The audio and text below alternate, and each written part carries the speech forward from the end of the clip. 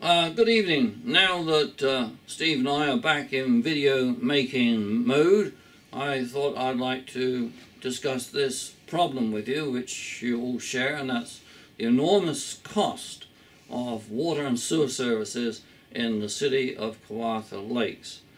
We are proposing a new way to actually charge and bill people for what they use, and we want it to be pay for what you use. So there it is, water and sewer, pay for what you use. Now we have already made a video on this topic which dealt with a more detailed examination of where the costs come from. But in this one we want to look at a unit cost system. Now we are accustomed to buying liquids by unit volume. It doesn't matter whether it's milk or motor oil, that is common practice, and it seems to me and probably to you to be absolutely fair.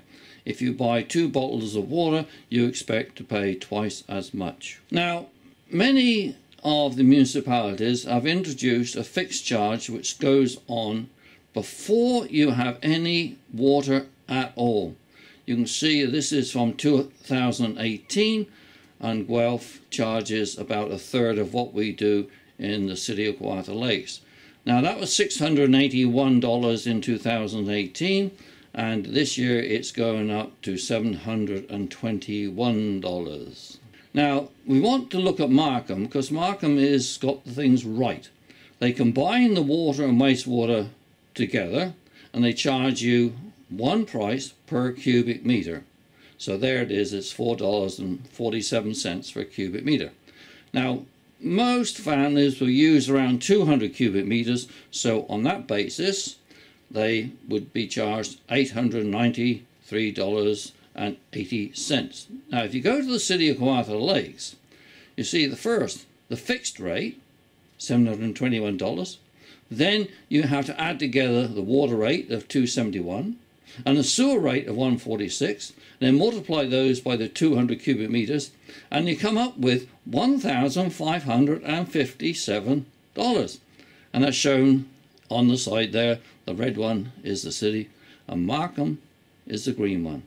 This seems to be a much fairer way of doing things. Now, put in a nutshell, a Markham resident pays about $660 less than we do, and we pay 74% more than a Markham resident, and our fixed cost increase, that is going from one year to the next, is about 6%, and that's 3 times the rate of inflation. The fixed cost brings in more than $12 million a year, and it can be increased without consulting the taxpayers. Now you may ask, why would they want to increase that fixed cost? Well, it is because their salaries come out of that money. So front-loaded charges are wrong. I think they're ethically wrong. We pay for something, but we do not get it.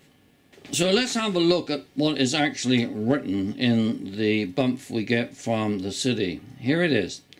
A significant portion of the city's water and wastewater expenses are fixed and do not vary with consumption. Consumption has been steadily decreasing, but the cost to operate the system does not correlate with that decrease. It is decreasing, as you see in my red line, because people are trying to save money, so they reduce their consumption of water. Now, currently, 35% of the city's revenue for water and wastewater is through this fixed rate.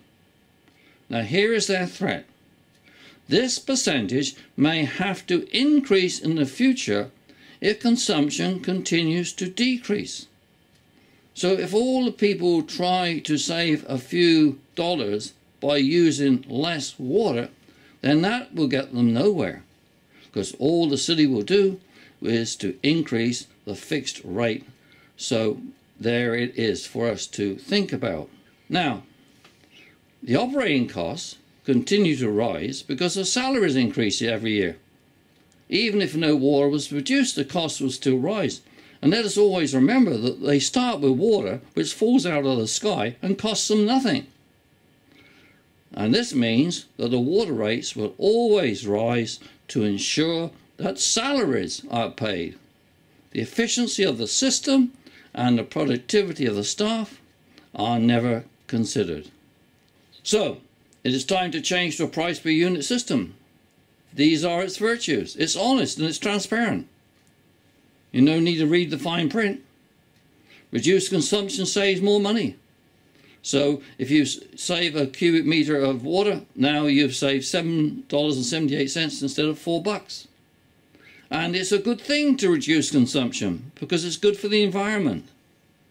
Now, potential newcomers to the city and entrepreneurs can now factor in the true water costs more easily.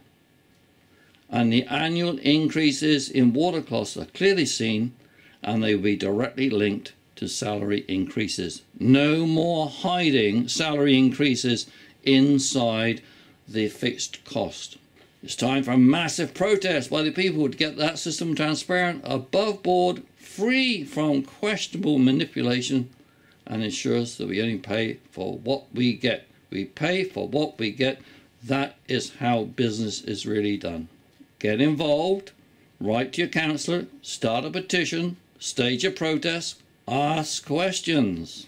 Now, as I said before, we've made a previous video, and there is the link to it in some water rates, and this is our website, and on our website you'll see a whole host of good videos which will inform you of what's going on in the city. This is one of those strange things which you can show mathematically, that the less water you use, the more it costs per unit volume. And that is outrageous and cannot be justified. So when this comes up, and it will come up I'm sure at future elections, we hope you will support the candidates who says let's have unit costing for our water and sewer system. And once again, I encourage you to share this video and to give us whatever support you can, morally, or come out to see our shows and things. As you know, if you followed what I was talking about in the last election, we are facing an uphill battle against the city to bring in some of these reasonable ideas. And for that, we really need your support. We need you to take these videos and share them with your friends, and particularly to like them so that we get a big support base. And also, I hate to mention it, but we could really do with some financial support. Thank you very much.